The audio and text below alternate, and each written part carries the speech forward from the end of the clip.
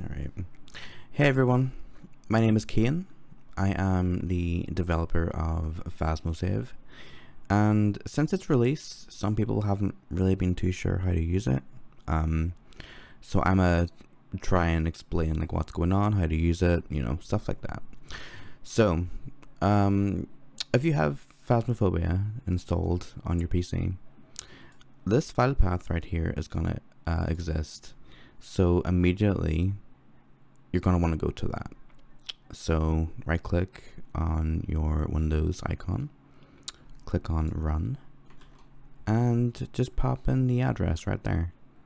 Click OK, and you're going to be brought to where your save data is. This is my info.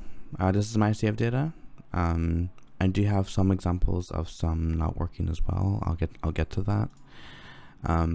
But from here, all you want to do is drag in the .txt file onto the page, and you're going to get all of this information right here.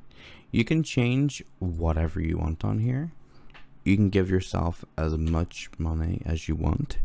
Keep in mind, for money, if you go over 250,000, your save data is going to reset. So just keep that in mind. But you can add extra zeros onto here if you want. You can do whatever. Yeah. So once you're done, click Save the System, and it's going to give you another save data. You can click on it, and it's going to appear in your Downloads folder. And all you gotta do is drag and drop it in. Hit yes on Replace, and that's it. Now, it's very important that the ES3 file and ES3 temp are deleted before you open up the game. So you can just go ahead and do that. And it's also important that in your Steam, you disable the Steam Cloud. And the way you do that, right click on Phasmophobia on this list right here, click on Properties, and tick this off.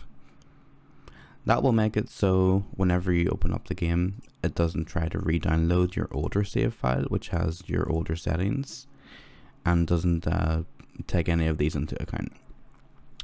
Now, if you get a case where your save data isn't opening, for example, broken.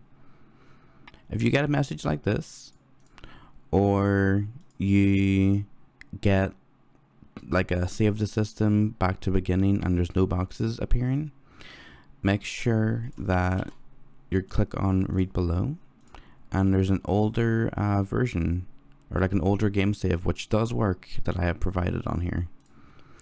You can download that, you can load it in, you can make your changes, and then you'll copy the same steps for copying it in here, and that's it.